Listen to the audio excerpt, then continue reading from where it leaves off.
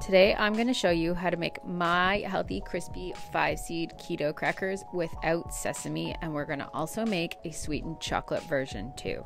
If you've never made them before, you're going to see how easy they are and you're never going to buy these things again. And it's so fun to customize the flavors. You can make them sweet, you can make them savory. So we're going to start with our basic seed cracker recipe, and we're just going to add everything into a bowl. We're going to start with a 1/4 cup of sunflower seeds, pumpkin seeds, chia seeds. I'm using golden flax, but if you've got brown, feel free to use brown. And then some hemp. And then we're going to add 3/4 cup of cooler water. We don't want hot water here. And a healthy pinch of salt, about a 1/2 teaspoon. And then we're going to give it a mix, and we're going to let this sit. And your flax seeds and your chia seeds are going to hydrate, and it's going to thicken this mixture up and hold it together. And while we let this sit, we are going to mix up our chocolate version. So we're using the same basic ingredients for this one. We're just doing it in a smaller batch size just because it's a sweeter version and I don't go through them as much. I love to throw the plain crackers on all kinds of stuff like salads. So we're gonna add all our seeds, a tablespoon of each. So it's more about the ratios of 1 to 1 to 1. And then we're gonna do a 1/2 tablespoon of cocoa nibs.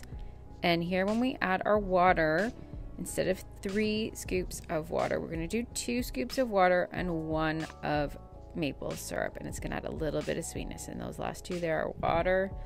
And we're gonna do 1 teaspoon of cocoa powder and a pinch of salt. See how this one's already thickened up a little bit? It actually happens pretty quick. So we're gonna give the chocolate version a stir, then we're gonna let them both sit until they're nice and thickened, and then we're gonna spread them out on trays and cook them. So this is just a few minutes later. See how our plain version has thickened up really nicely. Our chocolate version still needs a little bit more sit time to thicken up. I'm just gonna give it a stir, and then we're just gonna let it sit a little bit more, maybe 5 more minutes, and we'll come back to it. Okay, so now they're both nicely thickened. So we're gonna grab some trays and some parchment paper, and we're gonna get spreading this out. So we're going to show you how to cook. I'm going to cook the sweetened one in our air fryer. This is the air fryer I have at the bakery. It has this divider that you can pull out, so you can actually cook larger amounts of things, which is really handy in this case. But if you only have one with a small basket, you can definitely subdivide your batch and cook it in little batches until you've baked it all off. Or just throw it on a big tray in your oven. That works too, nice and easy. And for the plain crackers, I'm going to put it in my oven. I'm at the bakery. So I have to adjust the bake time a little bit because our oven at the bakery bakes different than a home oven. So you'll see when I show you putting these in the oven that the time and temperature is a little off, but I will adjust it in the instructions for you. Now you can use a spatula to spread this out, or a rolling pin. I find it's really easy to judge the thickness of it. If you just press it with your hands, you can also guide it better into the corners instead of having it just kind of squeeze out in a random direction. This way you can kind of guide it into the corners, and you can feel when it's as thick as a pumpkin seed and if you got it nice and thin. And then I pull off the parchment. You see how I'm peeling it straight back. If you pull up and back, it tends to pull seeds off, but if you pull it right back, it tends to leave most of them intact. I'm going to reuse this parchment paper for my second half. If you have larger sheet trays, go ahead and put it all on one.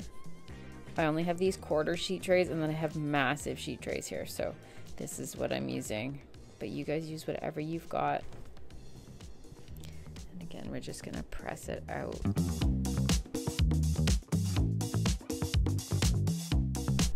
So we've got both sheet trays of plain crackers ready to go now. I'm just gonna move that aside while we work on our chocolate version, which is going to go in the air fryer. So I've got my 2 sheets of parchment. Actually, at first, you'll see here, I try to spread it with the spoon instead of using parchment, just so I don't waste 1 sheet of parchment just for rolling it out. But I can't get it quite as thin, and it starts to pull holes. It's so much easier to just put a piece of parchment on top and spread it out. And then because this one's going in the air fryer, what I'm going to do is I'm going to grab a scissors, and I'm going to cut fairly close to these crackers, just so there isn't extra paper that can kind of pull up and get in the element of the air fryer, because we've had paper catch fire in our air fryer before at home and we don't want that to happen. So put that in the air fryer. We're gonna go pop that in. Let's go. For all these crackers, we kind of want it low and slow. We're more about dehydrating than actually baking. We're gonna put it on 300. You see I put it at 315, but it's actually 300. We want it 300 for 15 minutes in your air fryer. And then check on them and see. 15 minutes seems to be enough that it doesn't need any more time. In ours, it's nice and dry. And when you let them cool, they crisp up nicely. However, in the oven, what I find is you need 300 degrees for 15 minutes. See how I adjusted it? I have to go 25 degrees lower in our oven at the bakery because it's convection and it's very high powered. So we're gonna go 300 degrees, 15 minutes in the regular oven. Then we're going to check on them. We're going to score them. If you want to score them and have cute square crackers, this is when you're gonna do it, when they're half baked, because they're no longer sticky, but they're not brittle yet. So you're gonna score them. I'm using a pizza cutter, which is super handy. You can use a knife. And then we're gonna pop this back in the oven for another 15 minutes. So our crackers have been in the oven for the full 30 minutes. We're gonna pull them out, and when you pull them at first, they're gonna be warm and they're gonna be soft still. They're not gonna be crispy till they cool off a little bit. Once they've cooled off a little and you can handle them, you can crack them. You can break them into pieces. The ones you didn't score are gonna break irregular pieces, whereas the ones you scored are gonna make nice square regular shapes. So those are our plain crackers.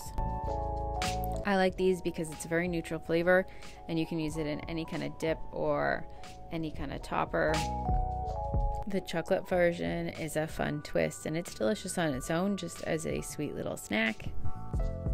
And so now you've got a plain cracker recipe, you've got a sweet cracker recipe, and down below I'm going to show you some flavor options if you want to go more savory. Add some onion, garlic, some herbs, and you're just going to want to store these in airtight containers until you've gobbled them all up.